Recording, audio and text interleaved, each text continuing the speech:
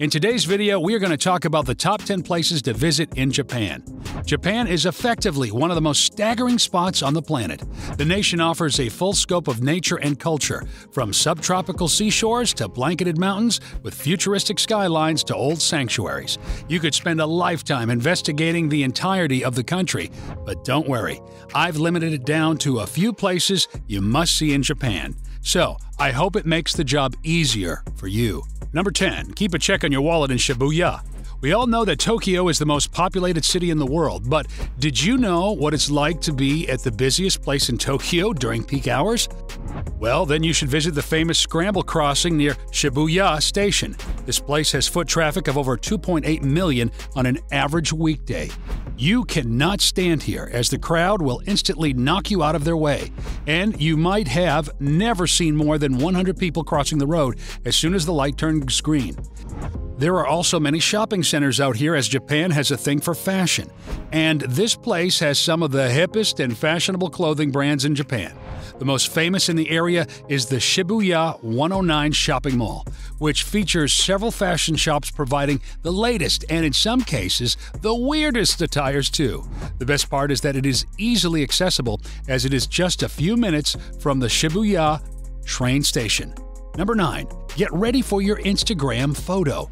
Japan is famous worldwide for its dazzling street life displaying the beauty of neon signboards. Kabukicho is one of the places to go to if you want that aesthetic photo for your Instagram. But it is not a place to visit with your family, as it is a red light area. However, if you are on your own, you can visit this place for a plethora of beautiful neon signs. Kabukicho's history dates back to the tragic World War II that destroyed Japan. After that, events of the war, a kabuki theater was built in that area, and from there, this red light area got its name. Kabukicho is Japan's largest red light area, having many brothels, pubs, filthy clubs, and other exotic adult attractions. However, Kabukicho is more than just a sex paradise. It is home to the popular robot restaurant, where robots are running the place. And if you are a fan of VR, you can visit the VR Zone Shin, as they offer one of the best VR experiences in the world. Number 8. Strap your boots for Mount Fuji. The world's largest active volcano has drawn challengers from all around the world in recent years. Mount Fuji's climbing season begins in early July and lasts until the middle of September every year. During the short season window, the mountain receives relatively less snowfall, and the weather is often pleasant. That being said, Mount Fuji, despite its beauty, is a difficult mountain to conquer. It looks like an easy ride in the pictures with all the smooth landscape, but in reality, it is a very rugged hike to the top. So, it is advised to do some homework before attempting a climb and have an honest conversation with yourself about your physical well-being, condition, and ability, as no one wants to be the guy who's being rescued by a helicopter. Also, do not forget the respect of the mountain along the way. Mount Fuji is one of the 3 sacred mountains in Japan and has been a pilgrimage site for centuries. Number 7. Spend a day or a night as well in Hakone. While you are going to Mount Fuji, why not visit Hakone as well? If the weather is nice, Hakone is a famous tourist destination with spectacular vistas of Mount Fuji. It is a fantastic full-day excursion, as well as an ideal spot for a nice overnight vacation. Hakone is known for its hot springs, but it also has a lot to offer in terms of entertainment. Consider taking a ropeway tour of Hakone's scorching sulfur pits. It can be an ideal activity for thrill seekers, or if you want to relax, take a pirate ship ride across the Lake Ashai, or book a cable car ride over the mountains. We told you it had a lot to offer. The hot springs and sights of Mount Fuji are quite famous in this volcanically active area near Fuji Hakone Aizu National Park. Number 6. Experience the nature in Arashiyama. Even though most of Kyoto's major attractions are in the east, if you want to add a hint of nature to your trip, you should head to the region of Arashiyama for the classic bamboo forest experience.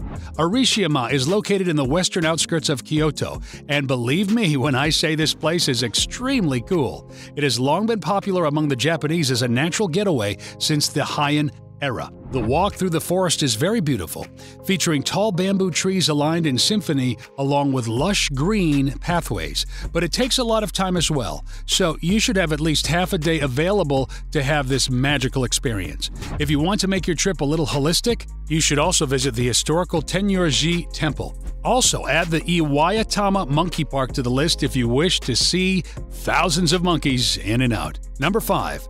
Make a pit stop at Kobe. Between the sea and Mount Roko is a city that is often overlooked by tourists when they are passing by in a bullet train.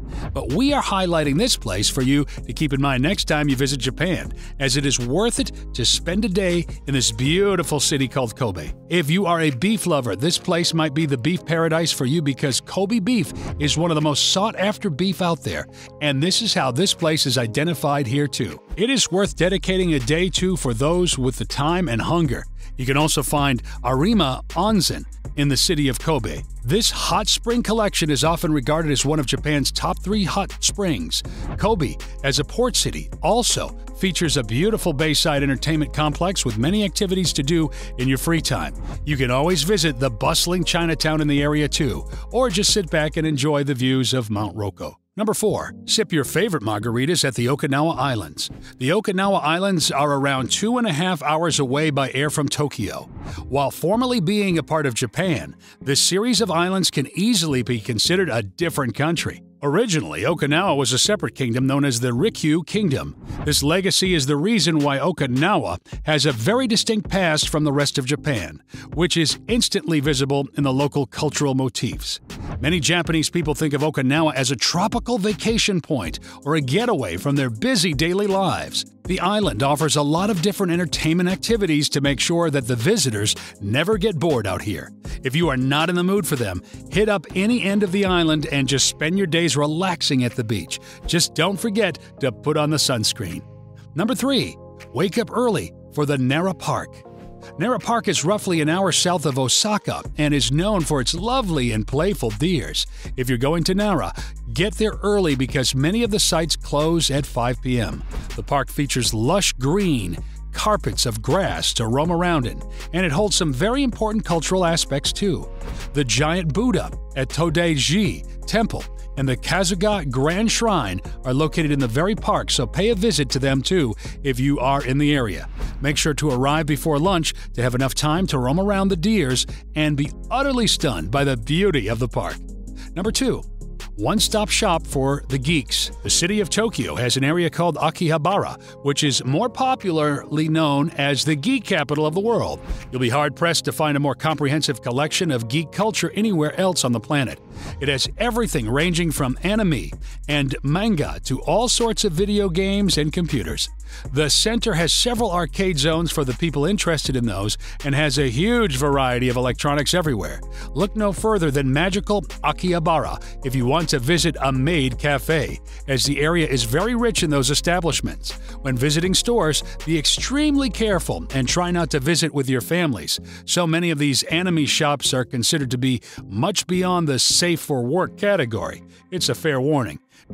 Don't say you didn't get it if something embarrassing happens. Number 1. View the city landscapes in Osaka. Osaka is one of the major financial centers in Japan and is home to several large multinational electronic companies like Panasonic. Apart from being an important economic hot ground of Japan, it is also very popular among tourists who are visiting the country for shopping. Dotonbori and the neighboring Shinsabashi shopping arcade are 2 of Osaka's most popular shopping districts. This area has a lot of great street food and other enjoyable things to do, and many people consider it a must-see for anybody visiting Osaka. Keep an eye out for the Glico sign, which is visible from the bridge. It is a significant landmark and icon of the Dotonbori district.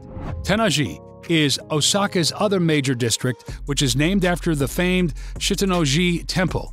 The temple itself is one of the oldest in Japan, so do check it out if you can spare some time. Back to Tennoji. The Tennoji district offers many attractions to its visitors as well. If you are a fan of art, you can pay a visit to the Osaka Municipal Museum of Art for an unforgettable experience.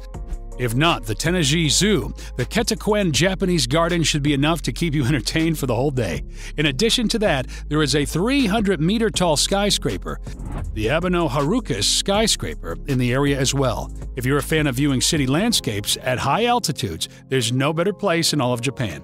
We hope you enjoyed this video. Which place would you like to visit from the list? Let us know in the comment section below the video. And if you like the video, be sure to subscribe and turn on the bell notifications so you will be the first to know when we publish a new video.